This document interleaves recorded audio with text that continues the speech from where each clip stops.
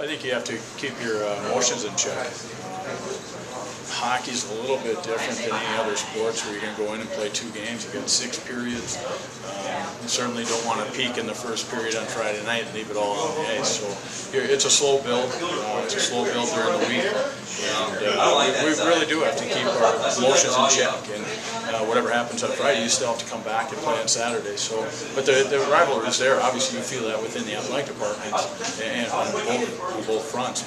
I've seen that from the other side when I was at Wisconsin playing Michigan. So it's not a heck of a lot different on the hockey front. What's it like playing in this conference on the road with a young team? It's playing on the road anyway, whether it's squirt hockey or NHL hockey, college hockey, it's all the same. I think it's you're going to play a little bit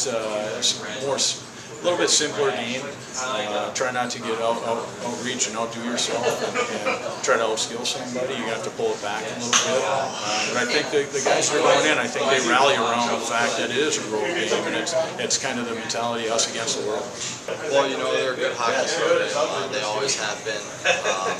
We need to go in there and play Ohio State hockey. We need to go in there and hit, get them off their game, and hopefully once we do that, it'll get them off their game and start thinking about us. So, yeah, it's huge for us. I mean, last year we didn't have the opportunity to become ranked, and we're on a 7-game win streak right now, so I think that helps with the rankings, and hopefully we can go in and get 2 big wins against Michigan and maybe become a top 10 team here. So. What's been working for this team this last month? A lot of young guys are on this team, but what's been gelling, what's been working for you guys? Yeah, just 13 new freshmen, new bodies in the locker room, new attitudes, starting fresh here.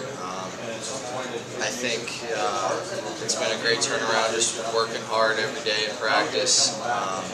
Coach Osiecki has done great with us. I mean, it's non-stop in practice, and that's how we're going to get better. We have to keep the game very simple for us. I think our compete level, you're going against a team that's going to compete and be high-flying with their speed, and it's going to be a decent matchup that way. But we've got to take care of the puck, be simple with it, and our forwards are going to have to match up well against their forwards. Coach, good luck. Thank you.